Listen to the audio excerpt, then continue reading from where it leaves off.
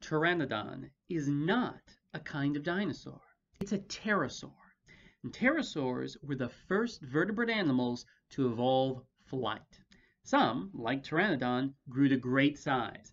Many others were small, no bigger than crows or even robins. Pterosaurs laid eggs and had fuzzy bodies covered in hair-like filaments.